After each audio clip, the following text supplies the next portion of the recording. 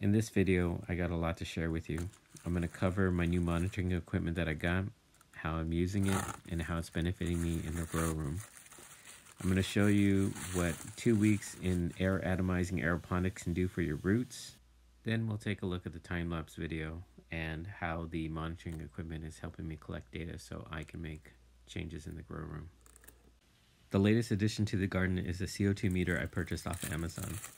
Now, there are many types of CO2 meters out there on the market, some more accurate than others, detectors, measuring devices, wall mounts, handheld, desktop, battery operated, AC, data loggers, sensors that are hooked up to the PC for personal use, commercial, and industrial.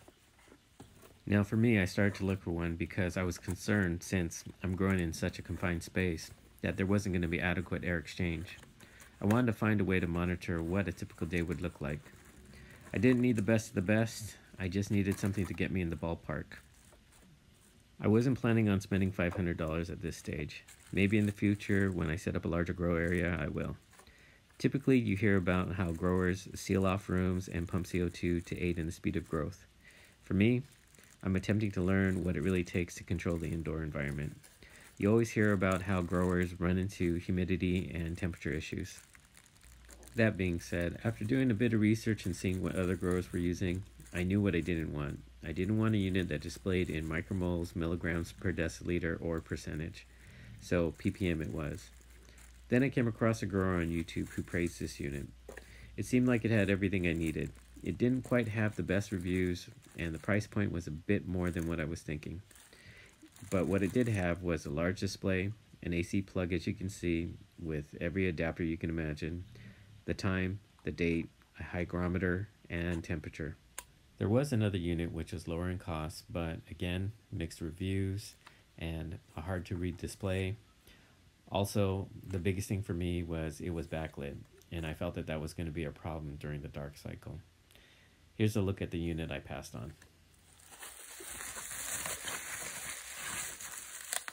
The unit I picked up was around $100. There are a few models of similar build out there.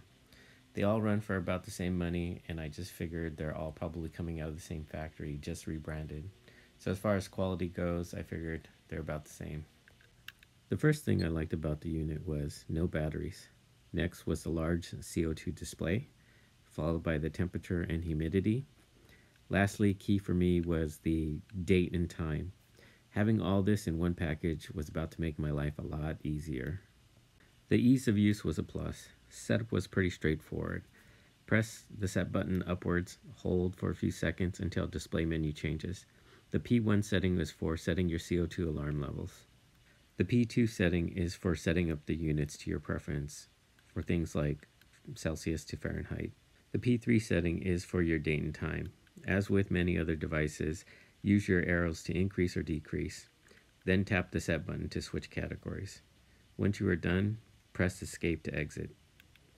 Now the only thing to do is to find a location in the grow room. Before moving on to the time lapse and explaining how I'm using this, I want to show you guys what 2 weeks in an Air Atomizing Aeroponics system can do for your root system.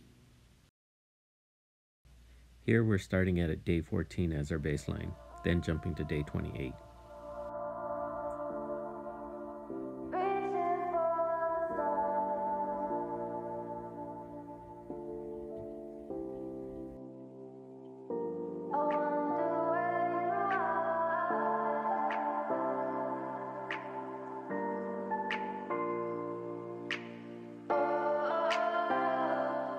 It's clear to see the progress that was made in the first 2 weeks. Now, I'll take you from day 28 to day 40, which is just 12 more days. We are reaching for the stars, but we're making this too hard, and I wonder where you are. I'm gonna sit back and let you guys take it all in. Just keep in mind, this is just 12 days later.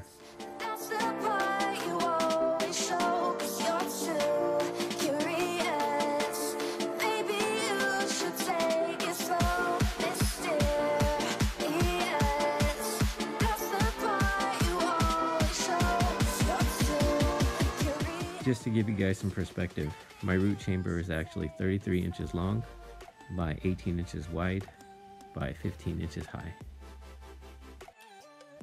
For those of you across the pond, this works out to be 83 by 45 by 38 centimeters. In order to film this time lapse, I was required to use a green LED. Now there's some controversy out there as to whether or not green light will actually awaken the plant to begin photosynthesis. It can get very discouraging when you think you're asking a simple question, but the reality of it is solid information is difficult to find. When you Google something, you'll usually find an article written by somebody that's going to benefit. On YouTube, there's tons of information, but it's hard to distinguish who's trying to sell you something and who's trying to get views. Here's an article by Michigan State University, where they actually tested a light spectrum between 300 and 800 nanometers. Depending on how you key in your search is going to determine the outcome. All I know when it comes to the visible light spectrum, plants can see better than we do. But at this point, I felt like I had no choice, so I went ahead and grabbed a bulb. Here's a hot tip for you. When you go to the big box store, make sure you open the package before you make a purchase. As you can see, I had to go back to the store and exchange it.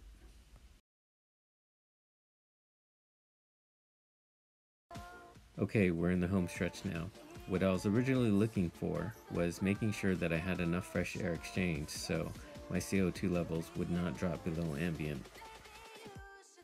After tracking this for several days, I was convinced that I was good.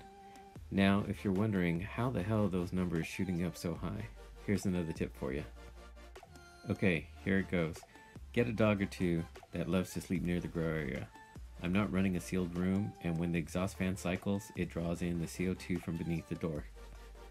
I was running the standard 18.6 light cycle before this video, but because of this video, it made me rethink things. It's said by many that during the veg cycle, you can run your lights 24/7. Well, based on my observation, it sure looks like this plant has hit the light saturation point and was shutting down while the lights remained on for another 3.5 hours. And when it goes green, this is officially the start of the dark cycle. Something I've been trying to confirm is, it appears as though the plant is beginning to wake up before the dark cycle is actually over. Something I've been monitoring is, only during transpiration will the plant uptake CO2. Maybe it's just a coincidence, but you'll see the plant starting to liven up while the CO2 begins to drop.